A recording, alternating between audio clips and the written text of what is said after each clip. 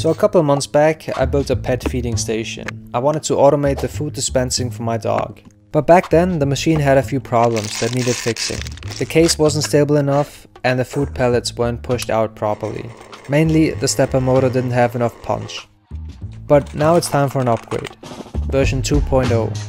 The new components. This time I've designed a special custom PCB. We'll also need a stronger motor, a high torque NEMA 17 stepper. We used the A4988 motor driver, an Arduino Nano and a couple of header pins. Okay, so first of all, let's print all of the redesigned components. I'll leave a link to the STL files, code and Gerber files in the description below.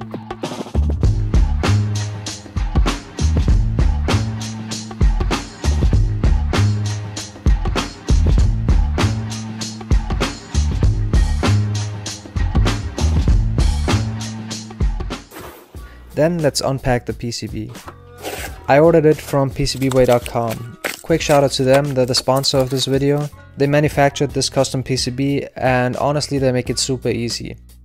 Just upload your design files, your Gerber files, choose your specs, pick the color and thickness, and they'll handle the rest. Fast, reliable and affordable. And it's not just PCBs, they also offer 3D printing, CNC and all sorts of cool prototyping services.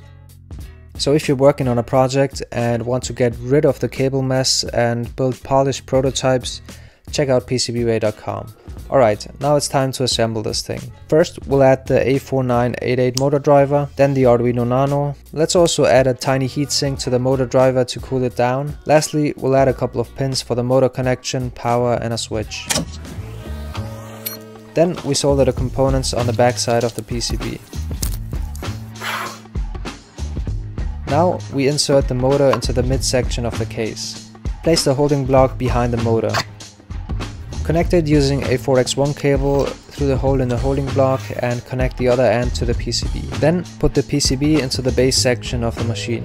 Now let's attach the screw to the motor shaft. I've also redesigned this part. It's smaller and thicker now to make it more stable. Then we add the food pellet tank and install the dispenser valve. Now we can fill it with some pellets and put on the lid.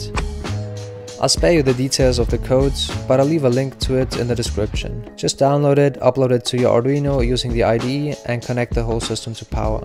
Alright, now it's time to test it and see if it does a better job than the previous version. And of course, we'll see if my dog still enjoys it. Now the dispensing process works way better. And my dog obviously still enjoys it. I'm still not perfectly happy with this project, and I'm already thinking about a version 3.0, where I also include a water tank and a Wi-Fi connection to control the feeding times using the Arduino Cloud. Let me know what else I should change for the next iteration of this project.